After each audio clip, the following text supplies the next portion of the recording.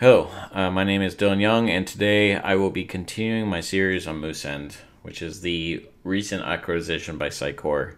If you haven't done so already, please subscribe so you'll be notified whenever I release a new video. If you haven't done so already, we're already into a couple of videos on Moosend, so check out the playlist that's displaying currently to view other videos related to Moosend. So today's video is going to focus on our mailing list and adding a custom field to that mailing list. Custom fields are added per mailing list, so that's important to note. There is ways that you can move a custom field across multiple mailing lists if you have similar mailing lists with similar data, but different lists based on different criteria of users that you're adding. So what we're going to do is we're going to start off at the moosend.com, and then we're just going to log into our account. If you haven't already, you should definitely check out some of the other videos I've done so on this topic to know how to create an account, etc. But I'm not going to show that today. We already have an account, and so we're going to just log into that account. We already, in the prior videos, talked about how to manage a mailing list, so we're not going to cover that specific topic. We're just going to reuse an existing mailing list.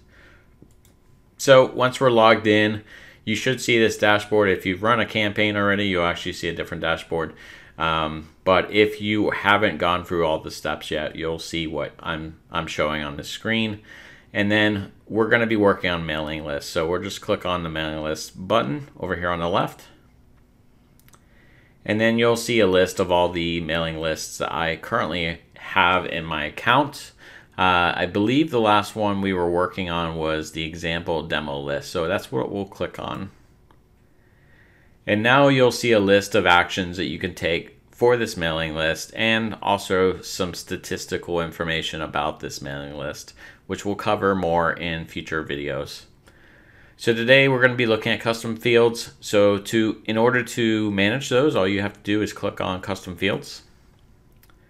And this will list out the custom fields that you may have already. In this case, I have one for gender. This also lists out non-custom fields, ones that come out of the box as well. So what we want to do today is we're going to create a new custom field. I'm going to create one that is based on a date. So let's go ahead and click on add a new custom field. And now this is where we're going to give that a name. So I'm just going to say membership sign up date. And this is an arbitrary example that I'm providing. This is what you could do if you had a date, let's say a join date or a membership date or something like that, where you wanted to collect that from all the users that are joining this mailing list. This would be helpful to collect.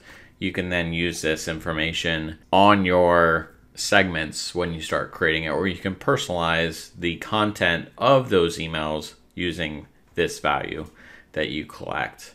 And we'll show how to collect it, and then also how to use it in future videos. So we're not covering that today. I'm just going to show how to simply create that custom field. We've given a name, and now you give it a type. So there's 5 different types that you have. Text is pretty standard and pretty much an obvious place where you might put text of some form. So if membership sign up date wasn't necessarily a date, but maybe some sort of classification, and maybe there's lots of classifications where single select drop down wouldn't make sense, you could use a text value instead.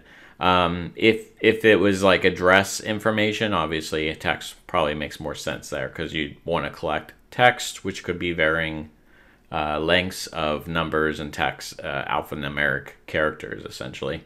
Date time is obviously what we're going to be using for this example.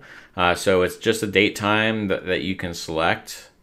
Number is, maybe monetary, earned income for the user, or it depends on what you're basically able to pull from them. It could be an age, for example, although I'd probably choose date of birth instead, just because Age can be hard to determine when that age changes, whereas date time, a date of birth, is a little bit more useful there. A single select is kind of like a tag or a classification when there's the set types. Another example I had in there was gender, and that could be female and male, for example. And then checkbox is like a Boolean. So if there's something that you want to track yes or no or true or false, then that's when you'd use a checkbox.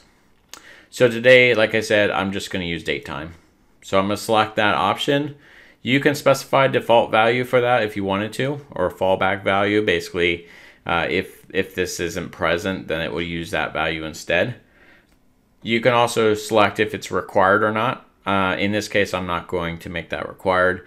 And you can make it a hidden field. Potentially, this would fall into place when there's inputs where, such as a landing page or whatnot, when you're using a form to kind of pre-populate this mailing list. And then the description down here just talks a little bit about when stuff would be displayed, etc., in a landing page type setup or with a form where they can manage their information. Keep in mind, when somebody subscribes or when you send out essentially a campaign, you could have a button that allows them to manage their profile. So that's really all that we need to do here. Click Save Custom Field. And now we have our custom field value. And there's some kind of GUID information here, which is useful from a programming standpoint, which we'll talk about more in the future as well when I get to those types of videos where I talk about programmatically making changes to this.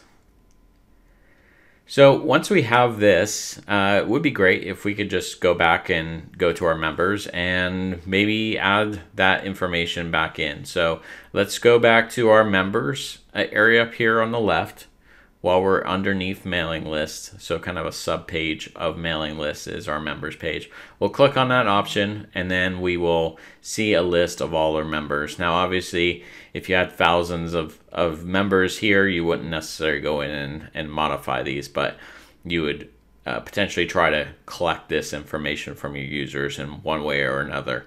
You could use email campaigns to try to recollect it. You could try to, if this is linked to your website, which I'm hoping to do a video on in the future, how you can link this up and then identify users and contact. So all we need to do to modify this is just click on the user's name, and then you'll see that I actually have a gender in here, but we also have this new field that we added in this session. So now we can select the membership sign up date. So we can select it to the future. Actually, I want to select it in the past. So June 15th. And it's saving the time as well, but you don't necessarily need to provide that.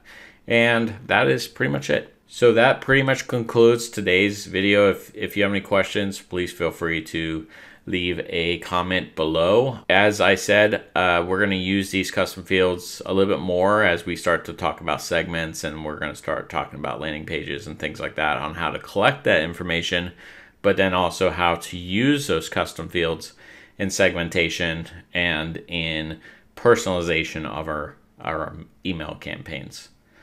So thank you and good luck.